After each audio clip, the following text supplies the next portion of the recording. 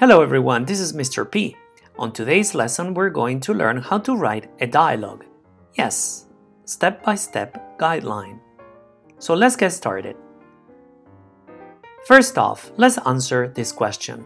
Why is dialogue important in a story?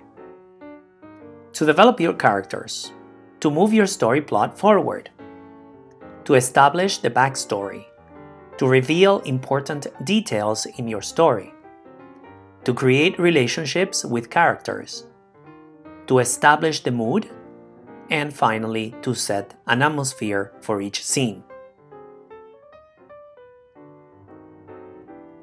All dialogue should pass the following criteria. It must move the story forward. It should reveal relevant information about the character. It must help the reader understand the relationship between the characters. If your dialogue doesn't accomplish all of the above, it is a waste of words.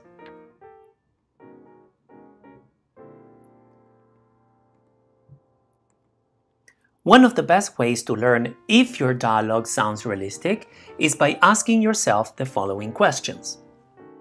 Would someone actually say this in real life?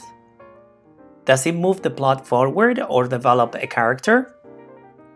Do you pause in certain areas where you haven't written commas?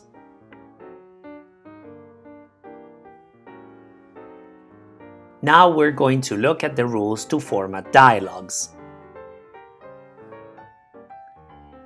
Rule number 1. Enclose the spoken words with double quotation marks, like in these examples. I love it when that happens. He's so unprofessional. Mary makes a lot of money in her job. Tom is always looking after his daughter. Notice how the period goes before the quotation marks. The quotation marks are highlighted in yellow. Rule number 2. Capitalize the first word in a sentence, as it's the first thing they spoke. She finally demanded, "Give me my pen back, will you?" She huffed. Well, that's just great, isn't it? So you may notice the first word is in capital letter. So rule number 3. Dialogue tags, the he asked, she asked portions, stay outside the quotes and get separated by a comma. Jeff said, comma, I'll never go there ever again. Another example, stop that noise, comma, demanded Steve. You're making me nervous. When dialogue ends in a question or exclamation mark, tags that follow start in a lower case. What's your problem? He asked. Notice there is no comma here. Some examples of dialogue tags are he said, they responded, she whispered, he snipped, they bellowed, she huffed, she argued, they demanded, he cooed, he hollered, etc. Notice the comma right after the main verb, and the verbs are all in the past simple tense. Rule number 4. Actions that occur before or after the dialogue go in a separate sentence. For example, if Mary screamed and then spoke, you must write it this way.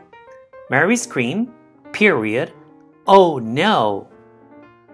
On the other hand, if Mary screamed out the words, use a comma instead of a period, so that it's all part of the same sentence. Mary screamed, comma, oh no. Rule number 5. Punctuation goes inside the quotes, like in this example. Mary covered her mouth, oh no. She looked like she had seen a ghost. Did you see that? On the first example, we have an exclamation mark and is inside the quotation marks.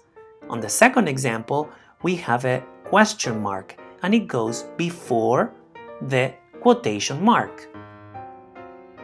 If the dialogue ends with an ellipsis, do not add a comma or any other punctuation, like in this example.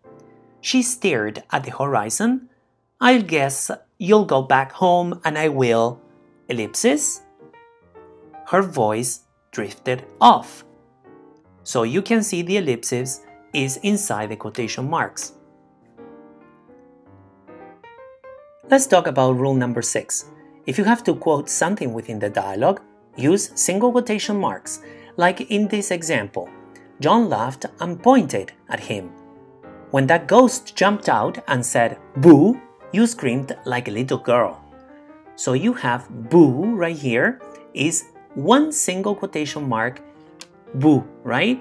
So quotation mark, boo, exclamation mark, quotation mark.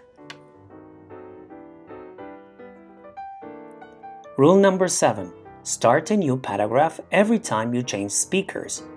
If the speaker performs actions linked to the dialogue, keep everything in the same paragraph. It is easy to lose track of the character that's speaking. A new paragraph helps readers by signaling a change, like in this example. "Did he hit you?" Sue asked, looking at the cut on Sophia's arm. "No, I hurt myself." She made up the story. "I fell."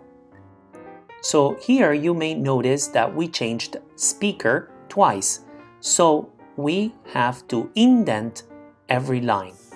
By this, we help the reader understand who's speaking. Rule number 8. If an action interrupts a sentence in a dialogue, use lowercase in the first letter of the second fragment, like in this example. "I know," he lowered his voice to a whisper, "what you said." So you can see the break in two fragments, and the second fragment is in lowercase. What? Rule number 9. If the same speaker talks long enough to require a new paragraph, place opening quotation marks at the beginning of each paragraph. However, closing quotation marks are placed only at the end of the final paragraph. Tom explained the details, quotation marks. Then there is a break, another paragraph with quotation marks, so we didn't close the quotation marks, and at the end of that paragraph we closed his dialogue with a quotation mark. So that's it for today. If you have any questions about dialogues, please post your question below this video. If you haven't subscribed to my channel, I suggest you do. If you liked the lesson, please hit on the like button, and then if you want to share the lesson, you may. Until next time, take care, bye bye.